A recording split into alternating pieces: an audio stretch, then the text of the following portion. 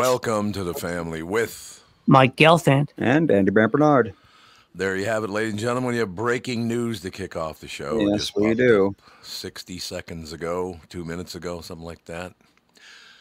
Kind of sad news in some ways, in other ways not. But, I mean, it's sad because basically this guy and Gelfand were the same type of person all the way. And I got to reveal it to you, Mike. It's going to crush you, but O.J. Simpson just died.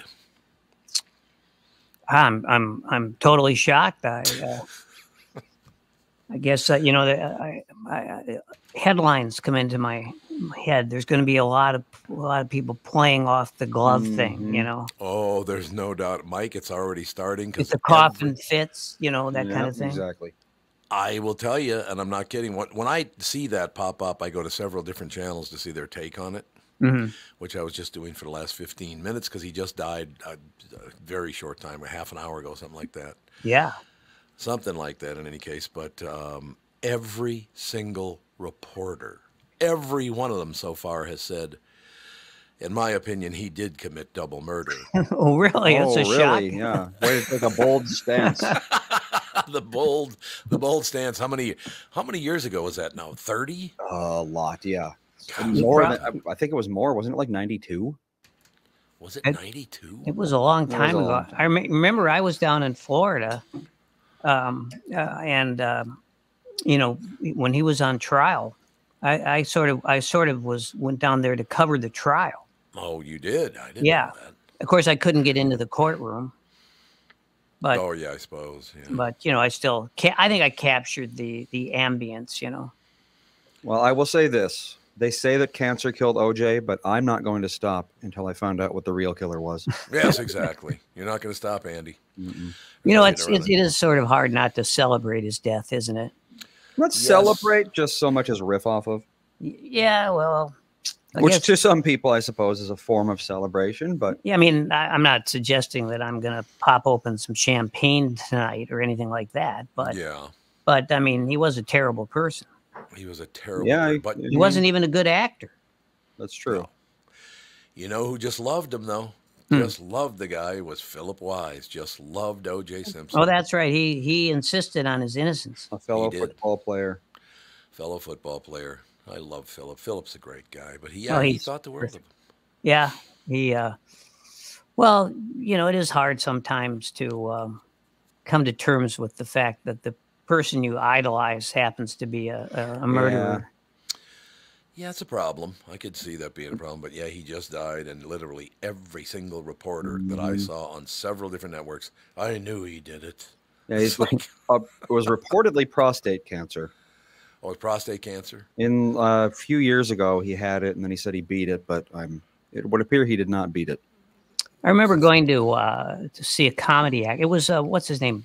Black. What's his first name? Oh, Lewis. Lewis. Yeah. Phenomenal. And so went to see him at a couple people at a casino, and he started out. This was very shortly after the murder, and he said, I'm just taking a survey here. How many of you just raise your hand if you think OJ is guilty? And people raise their hand. Then he said, okay, now raise your hand if you think he's innocent. A few people raised their hand. And then he said, that's great. He said, I wasn't really taking a survey. It was an intelligence test. I love Lewis Black. Yeah. I do. He's phenomenal. Yeah, that happened when I was so young that it didn't really affect me. Like, I don't know anything. To me, O.J. Simpson is just like the double murder guy. I don't register him as a football player or an actor or anything like that because I was maybe 6 years old when that happened, so I wasn't paying any attention to it. I will tell you this. I know a couple of guys, and I won't say who they are. You'd know them, actually. By you, I mean the audience would know them. But they told me, Tom, you got to understand one thing about him. He was one of the dumbest human beings I've ever met. I guess the guy was just a moron. Had no idea what was going on with anything. Yeah, that's what Prof said. Pat Prof. Oh, sure, yeah. Who was involved in at least one movie that OJ was in, and yep, he kind of said the same thing. He didn't take direction real well. Because he couldn't. Yeah, because he couldn't. Yeah, he didn't because he couldn't. No, how's Pat? I haven't talked to Pat in years. A good Yeah, guy. you know, I haven't talked to him in it's probably been a year now. I just assume he's very busy with scripts, and you know, he's one of these guys. He gets up at 5 a.m. He runs 5 miles. Yeah, and of course he has a nice office at home. And then when he gets back, you know, he showers, he has breakfast, and then he goes up to his room and puts on a suit and tie. yeah. And then goes down to the basement where his office is, and just sits there and works all day, you know. But he apparently doesn't feel like he's being a true professional unless he's got a suit and tie on, or at least maybe it's just a sport coat, you know. But you get the idea. Sure, absolutely. I don't even have a tie. I you know, got to be honest, I probably do, but I don't know where they are. Yeah, that's the same thing here. I'm sure I have them, but where I don't know. Yeah, that. Do you think the O.J. Simpson case changed life forever because you knew he was not going to be found guilty? You just absolutely knew it.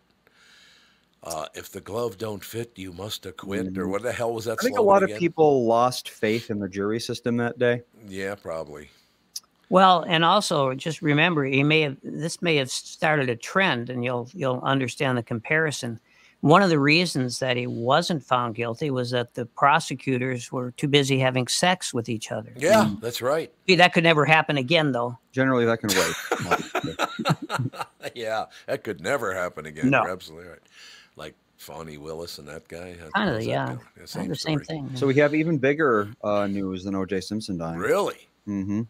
Literally bigger news. Minnesota's largest candy store is moving. No. Yeah. Not the one down south there, south of Twin Cities? Yep, it's moving. There's Where? a Highway 169 project that's somehow causing them issues, so they're just moving. Where are they going? They're currently in St. Lawrence Township, and they're going to be moving to Jordan, the country. No, the city of Jordan, which is, I think, very close. It is, yeah. Yeah. But it's going to be on much bigger land. I think they're building a bigger building, so it's going to be, really? It's already the largest, but it's going to be even bigger now. 2027, they say. 2027. Man. Yeah, it's going to be a while. Years. So what's the name of it again? I can never remember the name of that place. Minnesota's largest candy store. That's the name of it? Apparently, yeah. Oh, I thought it had a different name. I did. I've been there. I have never been there. Galfan, you ever been there? No. I was just thinking about the candy factory. You know, it was in St. Paul, right? Is it still there? The one that turned out that made the nut goodies. Oh, and Pearson's. Pearson's, right? Pearson's Candy Company. Yeah, it looks like it is still there. Well, that's good. Yep, right there on what the hell is that street? Used to lead to WLOL radio. I remember that. Yeah, exactly. Yeah, I had a friend who worked at a candy factory. He worked in the jelly bean section, and he told me that that the licorice ones were the ones that had fallen on the floor, and then they put it in the licorice vat. Oh, I love licorice. Oh, licorice is good. Oh, Why does everyone hate licorice? I don't know. I'm a big licorice guy myself. Black licorice, I love. I wish my title was Candy Factory Jelly Bean Section. It's very whimsical. It really is. There's no question about that. Yeah, the other Andy says it's moving a mile at most. Oh, so okay.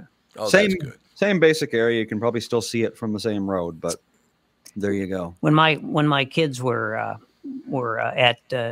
Halloween ages, my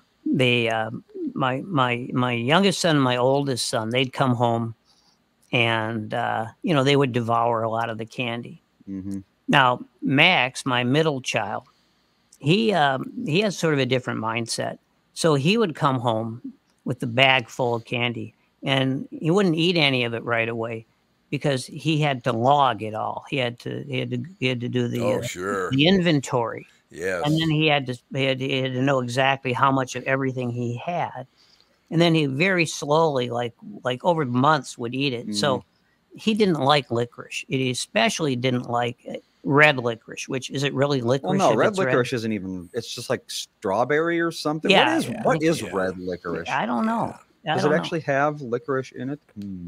Probably not.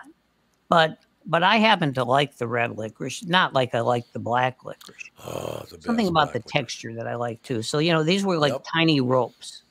They weren't the big thing. Like red vines. Yeah, exactly. Like if you pulled apart a red vine. Exactly. Mm-hmm. So one day he kept all his candy in his room. So it'd been about a month since Halloween, and I knew he was never going to eat the red stuff because he didn't like it. So I went to his room, and I thought, well, he's not going to miss this. He's not even going to eat it. So I had one of these little tiny packages of the red stuff, and he comes home from school, goes up to his room, comes down like in about 7.5 minutes, and says, "You ate my licorice, didn't you?" And I said, well, of course I did. I said, "You were never going to eat it." He said, "That's not the point." No, it's not the point, damn it. And I guess he was right. Still theft. Yeah, and it made me feel like very guilty. God, those were, I still hold the record. Well, Michael Davitt and I do. Mike Davitt was my buddy in the neighborhood. First or second grade, we were out. And by the way, can you imagine this? A couple of second graders wandering through the halls and the alleys and the streets of North Minneapolis on Halloween night now? Can you imagine doing it? It wasn't a safe neighborhood back then, as a matter of fact. No, you could get shot, that's for sure. You could indeed. And by the way, a couple of second graders going down the alley between 14th and 15th and Bryant, north of Minneapolis. We got robbed. There you go. The guy, he was in full costume with the mask and everything, jumped out from behind a garage and robbed us both of our candy. Well, I will never forget that. Every movie that takes place on Halloween ever has the bully jumping out and taking the kids' candy. So that's apparently was just what happened for a very long time. Maybe that's what inspired him. Probably. Yeah, maybe he just saw Hocus Pocus and was like, of course, you guys would have been like in your 40s at the time, but still possible. Well, being a baby boomer and growing up on Cretin Avenue in St. Paul, it was just pure bedlam on Halloween. I mean, I bet. Just everything, there were hundreds and hundreds of kids. It seemed like on the block I lived on. So the good thing about that was every now and then you'd run into someone who was giving out, say, full-size Hershey bars, right? Oh. So just by changing a few little things in your costume, you could go to that guy's house like 5 times. Oh, because you just change your mask up a little bit? Sure. Mm-hmm. Yeah. And let's also not to forget, that when I was 11 years old, I grew to be 6'1" and I had this voice, so nobody would give me candy. I wouldn't, that's for sure. 11 years old, trick or treat. And they're like, get the hell away from my house. What are you, 30? Yeah. They would not give me candy. I do remember that because I thought I was like 15, 16, 17 years old. And, that's interesting because I can still go trick or treating. To this day. To this day. I can trick or treat. I don't know. It's kind of an interesting time. Well, when you're doing a show and you hop on. I want to ask you guys one question, both of you, because you probably have a pretty good call on this. We had 2 guests booked today on the morning show. Neither one of them bothered to show up. Do you think that's because everyone has a podcast now, so they don't need to do radio or podcast interviews anymore? It is entirely possible. Yeah, could be. Really is now. I think you're at the point, and I don't care if we ever have guests again, unless people want to come on, then that's different. Yeah, for one of the guests in particular, it says the publicist cannot find him. They couldn't find him. Although we have had that happen many times where the guests would just like vanish. But why would you do that? We're promoting your product. I don't know. You could have had some Doritos, Tacos, Locos the previous night. It's tough to be a publicist when the job really requires you to be a probation officer. Yeah, that's true. That's about it, isn't it? Yeah. That probably is a very, very good point. Now, and again, I don't have anything against these people. I don't know one of them, Lisa Welchel. I've interviewed plenty in the past. But I've never had 2 guests on the same show cancel, or not even cancel. They just didn't show up. Weren't there. Yeah, in Las Vegas, sometimes we had 2 members of the show who didn't show up, but glug. That's right.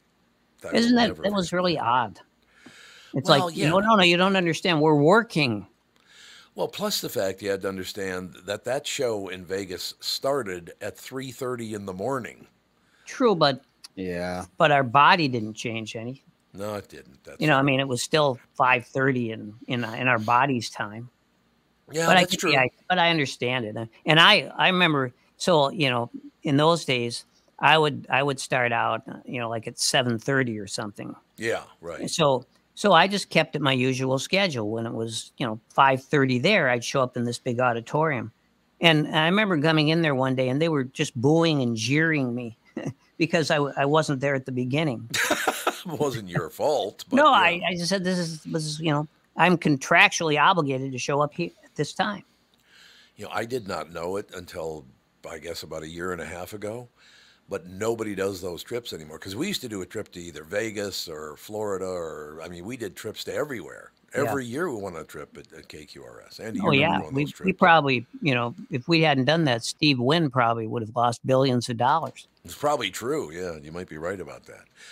But I just I remember going on those trips. They cannot do those anymore. You know why that is?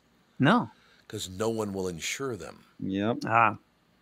No, I wouldn't. That's for sure. Mm-hmm. Well, yeah, think about that because they had that one woman that fell down a flight of marble stairs that one year. Oh, God, yeah. And apparently you are responsible. If they came in to see you, you're responsible for them being there. So stupid. It's in the fine print, huh? Fine print, baby. But yeah, nobody does those trips anymore. I was even talking about going, doing a casino visit, bringing people, but nobody does them anymore because the insurance, if you can even get it, is like $1.5 million for one day.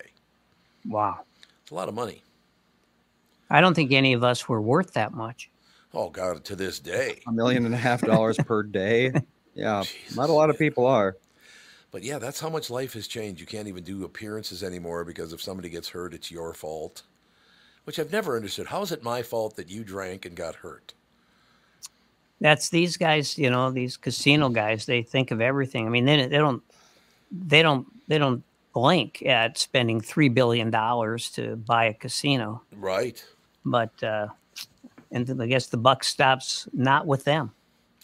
I suppose that's true. I just glanced at the clock and I wanted to make sure that we got here. We're basically about 15 minutes into the show, and I want to thank Gelfand for not bringing up the Twins because. Yeah, they won. They beat the Dodgers. They beat the Dodgers yesterday in a day game, but that team is not very good. They're going to have problems. They are going to have a lot of problems. How's your Detroit team doing? They're showing promise, just like last year. They're a little better this year. Yeah. They had off to a good start, and we'll find out, I guess. Although the game today with Detroit was canceled because of weather. Yeah, bad weather in Detroit. Oh, yeah, because it moved from Minneapolis to Detroit. Because a couple of days ago, they canceled a game in Minneapolis, right? Yeah. Yep. Yeah, there you go. I suppose this time of the year that does happen. But, yeah, I really wish – I still don't understand if you're a multi-billionaire why you don't want to spend the money to win. Yeah, I mean, it's a good question because it seems like it'd be a good investment. You'd think, yeah. But the pitching is going to be a problem. Yeah, it really is. It hasn't shown up quite so much yet. The defense is more pretty good. It's not great. They have a little trouble in the corners in the outfield. Yep. The infield's good, and they've already got like half the roster on the injury list. Yeah, Royce Lewis can get hurt. There's no question about it. Oh man! Did you see the video? How the hell did he tear a muscle doing that? I would have to say, I hate to use the word, but I have to use the word prone. You're prone to that kind of injury? I think so. I mean, it's like look at Buxton. He always got injured doing things that were just basic components of baseball. Very true. Well, so far this year, everybody's saying he's back. He's back. Well, sure, but it's been like 10 games. Yeah. Jason M in the chat says K-Fan still does Vegas shows. K-Fan does? They're there today and tomorrow. Why did they go down this time of the year? I don't know, but they did apparently. Well, probably because it's cheaper, right? Well, yeah, I suppose there is that. Yeah. Yep. Somehow they made it work. Oh, so K-Fan's out of town the next couple of days? Apparently. God, I haven't talked to those guys in a while. I usually only see Meat Sauce during the summer when we play golf. play a lot of golf in the summer, but I don't really see meat sauce in the winter much. No question about that. I ran into Rosie once in a while. You know, I see him at restaurants once in a while. We were talking about Rosen this morning on the morning show, and it just remember that Gelfand, how wonderful that was. Oh, that was just such an incredible time. It was. I wish I realized what was going on then. I didn't know anything about radio, you know. Right. And so I'm just coming in every day. Oh yeah, we're killing the ratings and all that. I just assumed that was what we, were expected to do. And only in retrospect did I understand what an incredible time that was. It was. Minneapolis had never before and never will again have the #1 rated morning show in America. Yeah. Isn't that amazing? Yeah. But look at how diverse that show was, which we never got credit for, by the way. We never got credit for the diversity that we brought to the state of Minnesota on radio, on television, all the rest of it. I mean, you talk about a show that had three blacks and 2 Jews on it back in 1986. What the hell? Look back at that. Think about that. Really. Yeah. Today, you'd need a lot of armed security, though. Yeah, today you'd need. I still don't understand. So you came to America from the Middle East, and now you're going to go on television and chant "Death to America, Death to Israel." Really? You've been given a free ride. We take you in, treat you like one of our own, and the first thing you do is stab us right in the back. Why? Well, it makes us feel like an Ivy League school, though. That's very true. That's where it all comes from, is the Ivy League schools, isn't it? I don't think they're what the Supreme Court would call originalists. Probably I really don't. But they have to be opposed to many things, and they have to chant death to someone. Yeah, I suppose. Especially the legacy kids, right? Well, the legacy kids are the problem. The problem, I would guess, they're the ones stirring the pot the most. Yeah, because it's time for them to rebel after growing up with that silver spoon in their mouth. Yeah, I suppose that's true. But that's the thing about all this hassle about diversity. DEI, I think it's called, right? Mm-hmm. Diversity, equity, and what's the I? Inclusion. Yeah. The thing about that is that didn't get so much publicity is along with that came supposedly the end of the legacy students. Now, they'll figure out a way to admit most of them. Yeah. Well, you got to believe that these legacy students, the legacy students say at Harvard, and there are a ton of them, probably 90% couldn't get into that school if it wasn't for the legacy thing. You're probably right. And I do believe it's about 90%. So that could certainly change the makeup as well as the culture of these schools. But let me ask you a question as human beings. So you're sitting at home, you were welcomed into a country, you're given a job, or you get a job, I'll say. You weren't even given a job, but you got a job, you're doing well, and then all of a sudden one day you decide to go on TV and blast the very people who let you in the first place, gave you the life you have, and you hate them for that? And also, though, I don't know what the percentage would be, but probably 95% of immigrants who come here, they're just working hard, and they're doing jobs. I agree. No, I agree. So it's obviously a small percentage, but then it always is, right? Yeah. When things go bad. But how do you stand on TV and reconcile in your own brain that I'm calling for the death of an entire country who allowed me in and took care of me? Now, it also reflects what's going on around the world. Yeah, there's no doubt about that. I mean, you've got, in one case that I can think of, which is devouring a lot of human beings, it's like, there's one war criminal going up against another war criminal. Yeah. Yeah. Do you, and Andy, this is for both you and Mike Gelfand, do you see any good ending to all of this? Not really, no. So either one of you guys just don't want to answer that question? Can't end well for both parties. One of the parties has to have a bad ending. Yeah, I suppose that's which is unfortunate because it's easy enough to say, but it didn't really have to end that way. No. But No, you've you're got 100% right. politicians and terrorists, on either side, who feel like they will lose. Well, in the case of Netanyahu, I mean that's how he gets reelected all the time. Yeah. Is with wars. Yeah. So I think if he's a criminal anyway, and if he, and I, I have a lot of sympathy. I don't have really any empathy for them because it's hard to put myself in that place. But I have a lot of sympathy for people in Israel because they're not big fans of this war. It's a lot of people, of course, No. that's the thing. A friend of mine, I think I told you, a friend of mine said his kid came home from college one day, and he all of a sudden he was using the phrase, like Zionist trash. Right? He picked it up, right? God. And he wasn't in favor of killing off anyone, but he picked up the phrase, So this is a common thing, and the reality is that in Israel, as in the United States, most Jews do not really think of themselves as Zionists. Well, in this country, it's like 98% of Jews don't consider themselves Zionists. Right. It would be 99, except for the fact that the uber Orthodox Jews all have 10 kids. They do have a lot of children, don't they? Well, that's a mandate. Yeah, it is a mandate. God wants them to. So outpopulate the others. Yeah.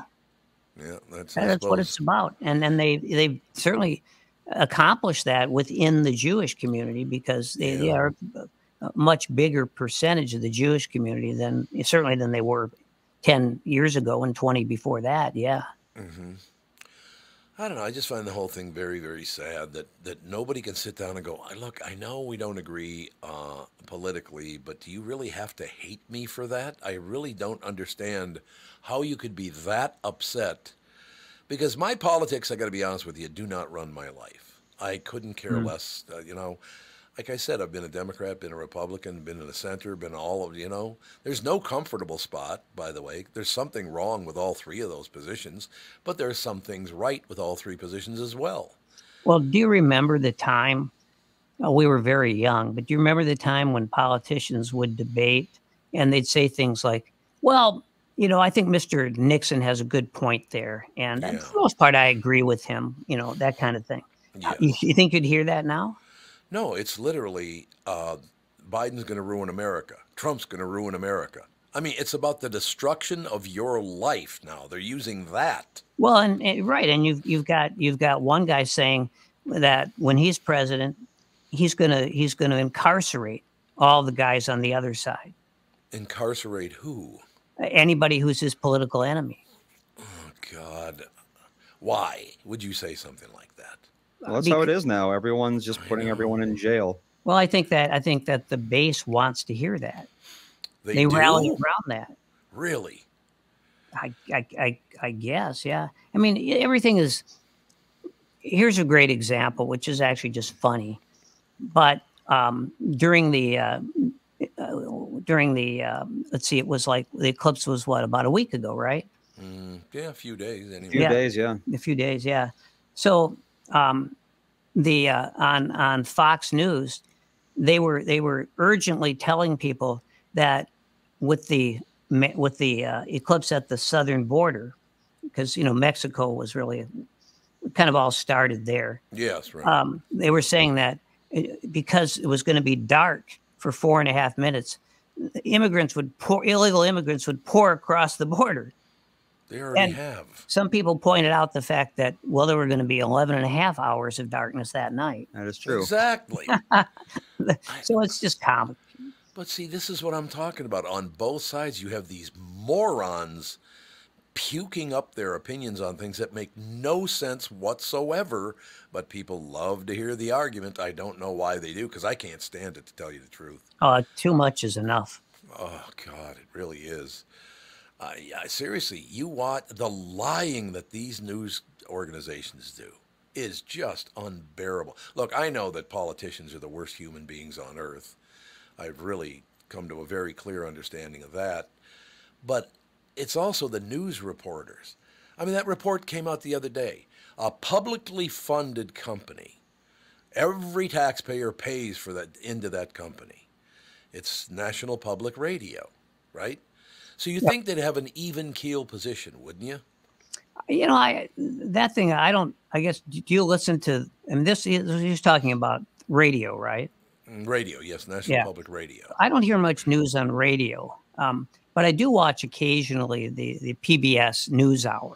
Mm-hmm. And I think they play it way too much down the middle. Oh, do they really? Because the radio does not. Yeah, well, that's the thing I wondered about, because I just almost never hear it on the radio. Well, here's the deal. 87 people are in the management. 87 have something to do with the management of NPR, whether it's the salespeople or the producers or the writers or whatever. 87 people, 87 of them are Democrats. Well, it's not a surprise. But why would you do that? Everybody's paying the bill. Shouldn't you have a pretty even keel mix? That would be a good idea, don't you think? Who's going to make them? Well, the thing is, the thing is about that, it is people who are they're mostly liberals. We always hear about journalists are too liberal and all that, but it's liberals who are drawn to that profession. Yes, that's true. Because the heart and soul of journalism is challenging authority, is questioning power. Yeah. And that's something that liberals do. Well, everybody does, don't they? I mean, well, they should. Yeah, no, regardless of who's in power, they should. That's what it's all about. The Socratic method requires that. But I don't know. When I worked at the Minneapolis Tribune, I would have to say that probably about 75% of the reporters there probably leaned left. But there were at least 25% who leaned right. So there was some balance. And as much as you could have, really. Why? Yeah, to be honest with you, the 87, if 27 of them were conservative and 60% were liberal, I'd go, yeah, that makes sense. Because of what you said, they're drawn to the business. Yeah. But 87-0 makes no sense at all. Oh, yeah, that's clear favoritism. There's no question. Why do we allow something like that? Well, I mean, there's so many answers to that. I don't know. Yeah, I suppose. Well, and again, I watch the news and I watch this and I read that, and I'm not a big fan of either one of them. They just lie their ass off for their own benefit, and it is to them all about making money. It has nothing to do with serving the people. Well, especially with the networks, it'll be a huge news day, right? I mean, every day is a pretty big news day. Yeah. But they'll be leading off with a near airplane collision, over Texas or something. Yeah. No one got killed. There was no big deal. But they're leading with that, of course, because there's video.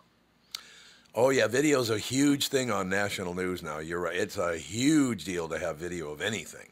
Yeah. And then they'll play it 17 times per minute for the next 6 hours. Yeah, very true. Do people fall for that kind of rhetoric on Fox and CNN? I mean, do people actually believe they're telling the truth? Because neither one of them are. Yes, they do. They really believe that what my side says is right. Well, do a little research. But I suppose people don't have time to do research anymore, do they? Yes, they do. They just don't do it. They're not interested. Mm-hmm.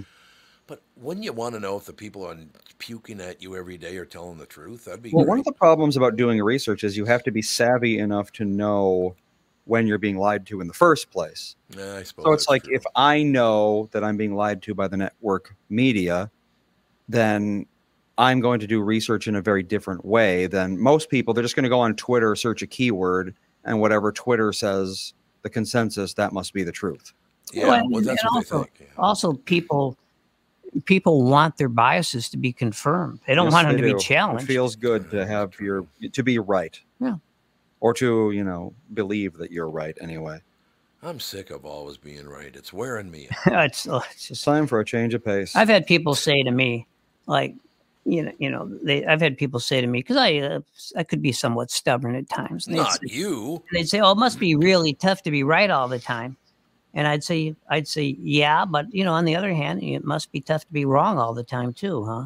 Yeah, think about it. See, and that of course allowed us to come to terms with each other and compromise. Mm-hmm. Yeah, I'm sure it did. Yes, friendly dialogue. I'm sure that's what happened. There's no question about it. Hey, but let's face it. I mean, during the morning show, we polarize people.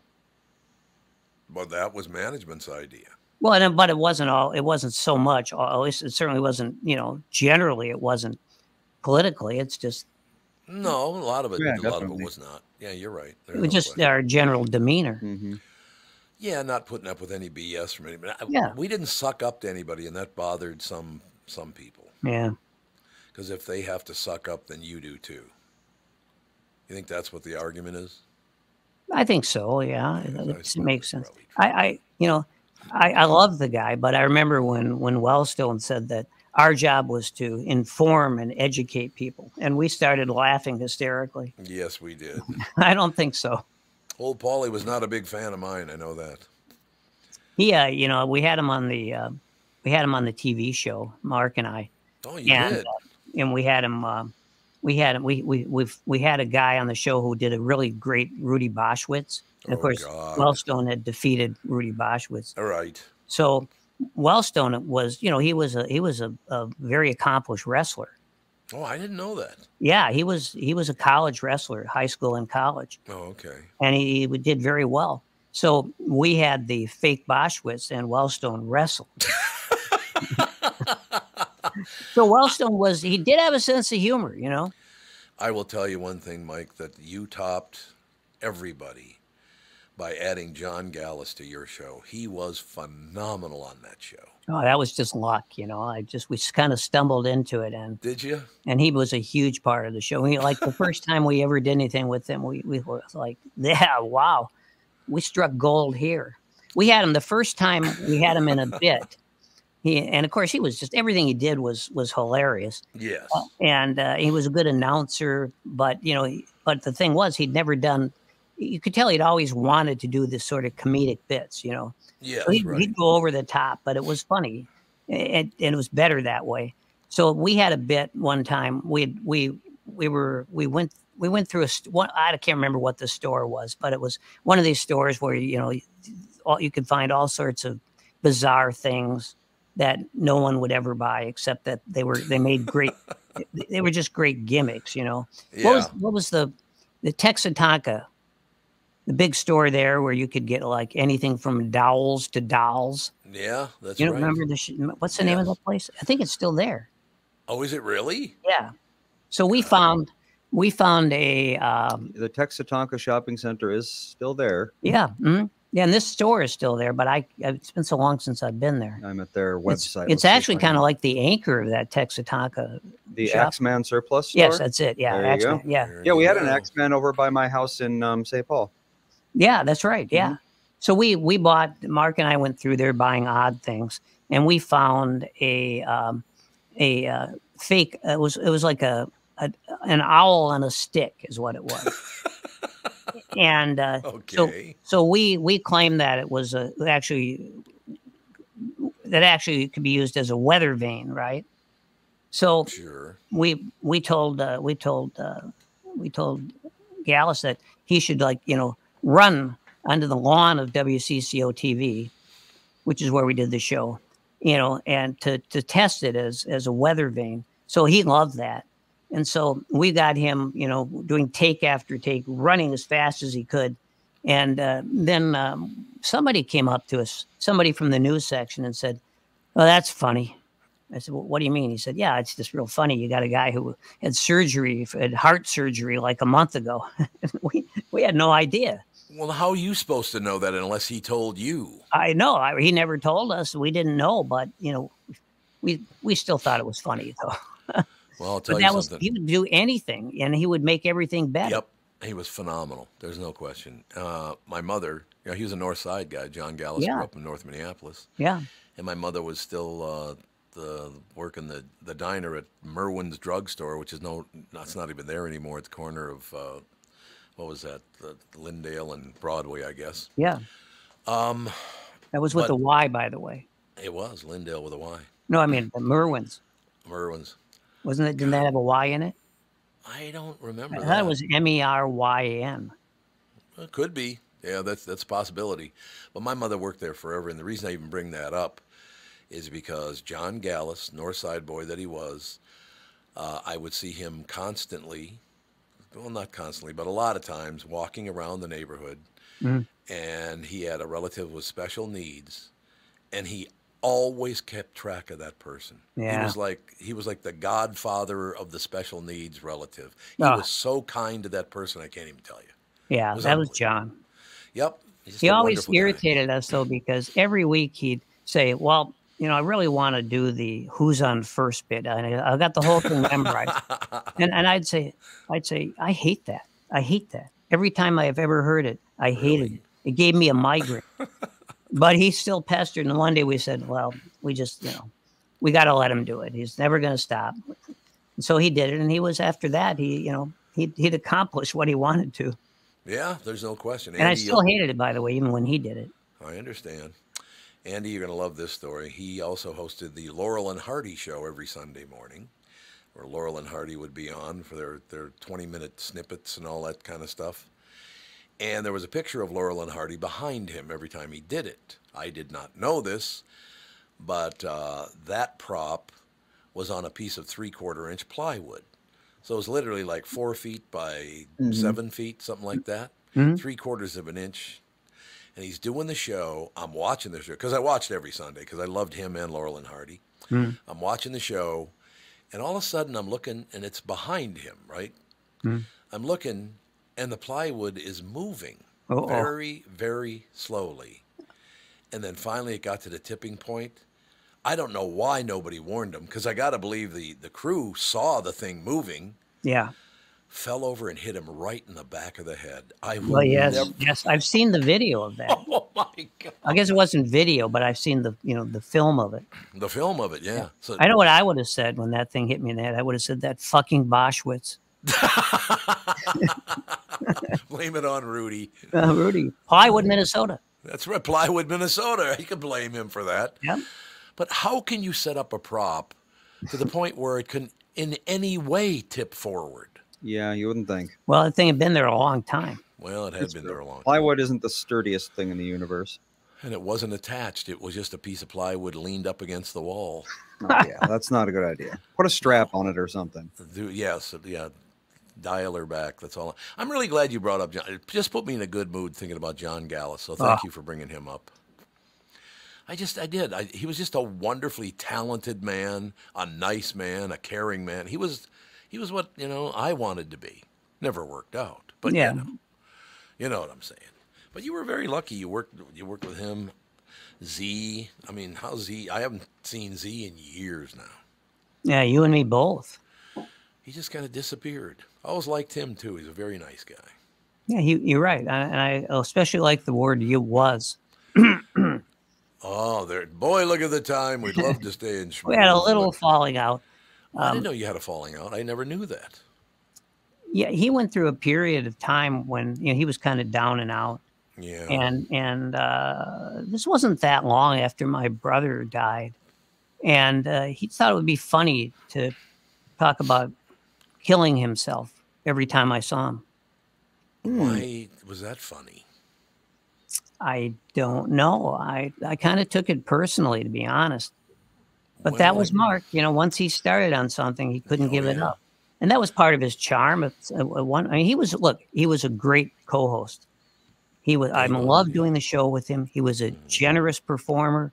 He would set me up. I would set him up. It was a great relationship. So I have nothing but, good thoughts about Mark most of the time. But that was just a tough period. Yeah. And then after he worked with you, you worked with Bo Caprell for a while, didn't he? Or was that while he was working with you? Well, I met Mark when Mark and I were both working with Bo. Oh, I didn't even know that. Because Bo and Mark, I think both of them had started this sort of like boutique radio commercial business. Right. Yeah. And then they invited me to be part of it. And so the three of us, we did a lot of stuff together. And it was nice. Bo had this huge office. It was on Hennepin Avenue. Yep, I remember it. In Uptown. Yep. And he had this huge office. We were in a duplex. And then there was a little tiny alcove above it. And that's where Mark had to work. So, he could hit his head there if he wasn't careful. And it was an interesting office culture because we were working in a building that was owned by a dentist, a pediatric dentist. So all day long, we're trying to do funny stuff, and we're hearing kids shrieking in pain. Oh my God! I don't think the dentist was as, let's just say it wasn't a pain-free kind of operation. Possibly not. So, so eventually, I just finished the story real quick. Eventually, the dentist decided that he wanted to be in show business instead. Oh, he did? Because he got the kind of the showbiz thing from Bo, right? Sure. So he went out to LA and he became a driver for a guy. I can't remember the guy's name, but a guy who was a big director in the horror business show. Really? This guy did horror shows, yeah. And so the guy who'd been the dentist loved that job, and I assume that he ended his career as a limo driver for the director. But it makes, don't dentists make a hell of a lot more money than limo drivers? Well, this guy, I don't know. God. But you would think so, yes. I don't think dentistry is, it's a pretty lucrative, if my bills are any indication. Any indication. Oh, yes. I think dentists make plenty of money. Yeah. Yeah, seems like it. I don't know. The one thing about that, it's just reminiscing, of course, ladies and gentlemen. There used to be 3 theaters right by their office: the Uptown Theater, the World Theater. Mm-hmm. I can't remember the name of the. And then the Lagoon came in. Lagoon, that's right. The Lagoon came in. That's exactly right. But that neighborhood was vibrant. It was hopping. Everything was wonderful. Calhoun Square, which is now it's called something else now because it can't be Calhoun anymore. I think it's called Calhoun Fear now. Calhoun Fear, yeah, there you go. But you could wander through there. There was always something going on. A couple of great restaurants in there. There's a lot of stuff going to Calhoun. I haven't been in Calhoun Square now, I bet you, in 25 years. Yeah, well, that says it all. What happened to that neighborhood? Things change, and a lot of areas get gentrified. But then, what would be the opposite of gentrified? Yeah, what would be? Did it get too dangerous around there? Yeah. That's what I understand. That's what I was told anyway. It's just too dangerous to go down there now. Why did we ever allow that? I will never understand why we allowed people to be dangerous in the marketplace. I don't know. There are always criminals around, and for some reason they wanted to be there. Uptown used to be synonymous with like culture, with trends. Yep. It was hip, and you're right. And then like all of a sudden it wasn't. I don't live anywhere near Uptown, right? But I have apartment buildings around me, like the Uptown Square. They name their apartments using the word Uptown, and they don't seem to understand that it drives people away these days. These days it does. There's no question about it. I don't know. It's just that I didn't mean to make myself sad, but I just did. Because I used to love to go to that market right there in the corner of 31st and Hennepin. Oh, sure, yeah. What was the name of that market again? It was a great market. I'm trying to remember, but I sure remember the market. It wasn't Paradise, no. What the hell was I don't know, but what was the name of the restaurant that was so trendy? Famous Dave's. Well, Famous Dave's, yeah, but that came in later. But the restaurant that was real trendy, right at the corner, the exact corner of Hennepin and was it Hennepin and Lake, I guess. No, you're absolutely right. I know exactly what you're talking about, but I can't think of the name of it. Yeah, I can't either. But it was everybody I knew was it was a place. It was sort of like it was a very hip place, but also was a place I think where people went to meet each other. I think that is true. There's no question about it. And it was between the Arby's on Emerson and Lake, at that time, Lake Calhoun. There's the Rainbow Cafe. The Rainbow Cafe was Hennepin at Lake since 1919, apparently. Is it still there? Apparently. Well, I don't think so. I don't know. I think it might have, let's see, Rainbow Cafe. But I know one thing. If it was still there, it would the waitresses would still all be older than me. They always were, weren't they? Oh, it was great. Rainbow Cap. There's a Rainbow restaurant now. That's Chinese. But it's a Chinese place? The Rainbow Cafe closed in 1979. So no, it's been a while. It's not there. But it lives on in our memories. No, apparently it does. Well, I was there for 60 years, so that's pretty good. Yep, 60 years Yeah, of they business. did pretty well. Oh, There. Chino Latino now. Oh, yeah, Chino Latino. Yeah, that makes sense. That might be what you were thinking of. That's Hennepin and Lake as well, and that was trendy for a long time. Well, that was real trendy. I remember one day, I'd never been there, and I was with someone, and we decided we were going to have lunch somewhere around there. And so he said, how about Chino Latino? And I said, yeah, I want to see what it's about. So you may remember at Chino Latino, you went downstairs. You came in and then you went downstairs to the restaurant. Oh, okay. You know, it wasn't like a long flight, but it was just, you know, basement level sort of. And so all I remember is we opened the door and we were confronted by this cacophony of sound. It was like being in the middle of, say, a Times Square on New Year's Eve. And so that's as far as I got. Yeah. Well, that's close too. So, hey. Yeah, that's right. 2020. What was the upstairs one? The one you went upstairs on the same block? There was another club up there. God, what the hell's the name? Yeah, I know what you're talking about. The reason I bring it up is because back in the days when I might have had a cocktail or two, Mm-hmm. I will never forget. You've met my friend Kendall Norberg, haven't you? Yeah, sure. Yeah, Kendall. Kendall's a Big big guy. fella. Big, really Strong. big guy, very muscular. We're sitting there, and some guy's just being a prick to me. Just, you know, and Kendall looks at me and goes, just ignore the guy. He's a waste of time. It's ridiculous. And the guy just wouldn't stop. And so finally I got up to go over and confront the guy. As I was getting up, Kendall grabbed my face and set me back down and said, it's not worth your time, Tom. It's like, okay, I got the message, Kendall, on many different levels. I didn't realize he was a peacemaker. Oh, God, yeah. Kendall's very even. Well, you did not want to piss off Kendall Norberg. I will tell you that. Oh, well, I never did, that's for sure. No, we tried to steer clear of all that stuff. I kind of like reminiscing about this stuff because I just went all the way back to my grandfather, my father's father, telling me, who lived, I think he died in Long Prairie, Minnesota, which is where I was born, went back. But he was living in the Twin Cities, and this would have been like 1900. So he's like a 15-year-old boy or a 12-year-old boy, something like that. Mm-hmm. What became later on in life Hennepin and Lake Street. What did he used to do on Hennepin and Lake Street? It wasn't Hennepin and Lake Street yet, but that area that became Hennepin and Lake Street, what did he do as a little boy? He sold newspapers. Nope. He went deer hunting. Oh, I love that. Deer hunting. Think of it, like the turn of the century, 1900, there was probably nothing there. Yeah. Well, and there's still people there with guns. Yeah. And I don't know if there are any deer. They're hunting the most dangerous game now. And the question I would have about, we talk about Uptown.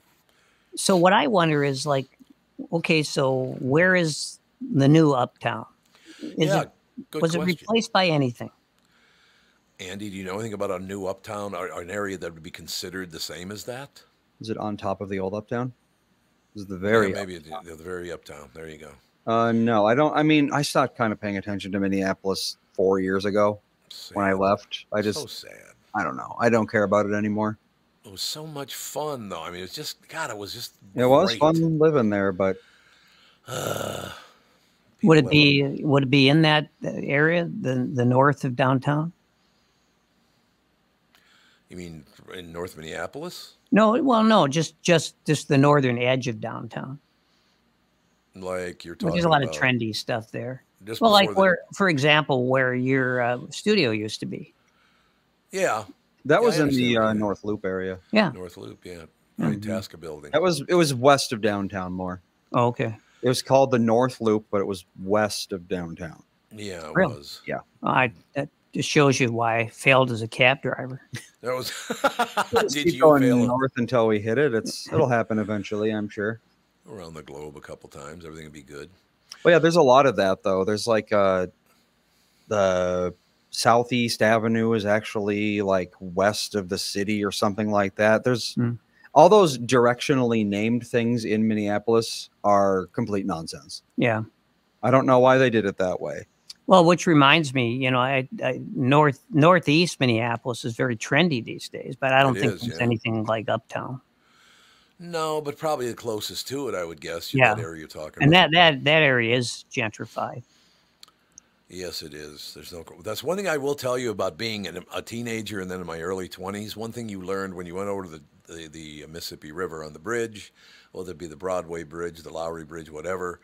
The advice to you was don't start trouble over Northeast because you ain't gonna like it. Oh yeah. Well, that's because everybody was either a cop or a cop's kid. That's true. That's 100% true. There's no question about it. But all right, we only got about a minute left. Any wrap-up ideas?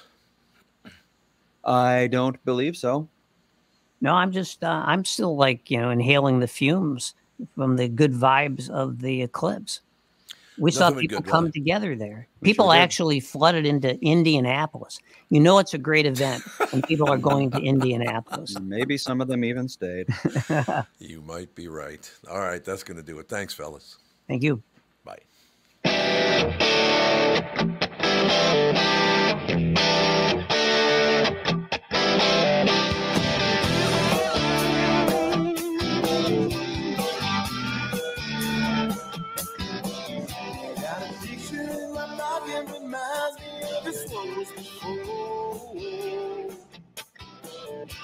Every time I hear the sing, reminds me how you talking.